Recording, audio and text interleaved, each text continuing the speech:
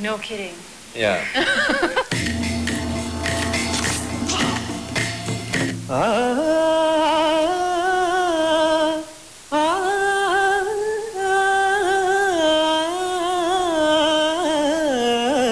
I believe myself 信じることで全てが始まる気がするの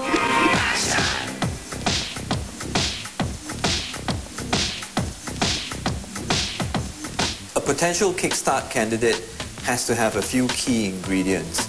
A solid base upon which the dream is built, a dream that is aspirational, a solid plan to achieve that dream, as well as the ability to sell that dream to the world. Maybe morning talk shows at no cost to talk about yoga, to talk about my magazine, and I can do yoga demos there, I can teach maybe. Does yoga allow you to talk as fast as you do? That's what. The last thing we're looking for is somebody with a bit of a plan, a bit of a dream that was maybe dreamt out 5 minutes before the application form was built. What do you think it takes to be a supermodel? Looks is not really necessary apart from a clean face. Saya melihat Kickstart sebagai satu platform membantu mereka-mereka yang betul-betul memerlukan kewangan untuk menjana impian mereka. We're looking for real individuals. So you have a lot of these street vendors in around Pujuraya. So I just go and talk to them, and that's why I think, you know, being a street vendor kind of sustain your life. It's not a gift. The 30,000 ringgit you nak belajar potong rambut. So it really is something that is given to the most deserving person. I have to tell you this, I think across all 3 seasons of Nescafe Kickstart, this is the best business plan I have ever seen. This is incredible. It is important to be able to articulate what is necessary for us to make a decision whether you're in or you're out. Kalau dapat RM30,000, nak buat apa dengan duit tu? Saya akan apa? Gagal. Okay. If you're nervous and if you're not able to articulate what it is that you had planned to articulate, then you know you don't stand a good chance.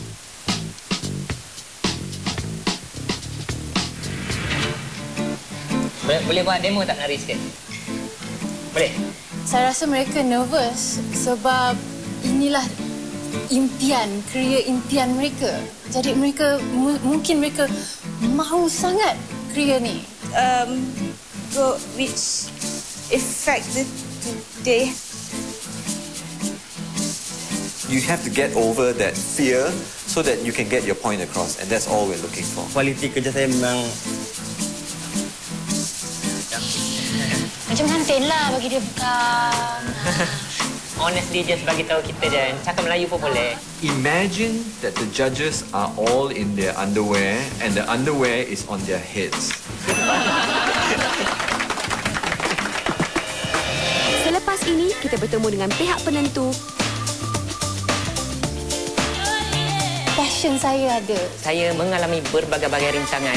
If you do what you love and you do what you're good at. Dan melihat kriteria sebuah uji bakat yang berjaya. Permulaan adalah amat penting. my dream job is to be a home star. Okay. You're supposed to have a certain persona. You're supposed to have a certain amount of intimidation.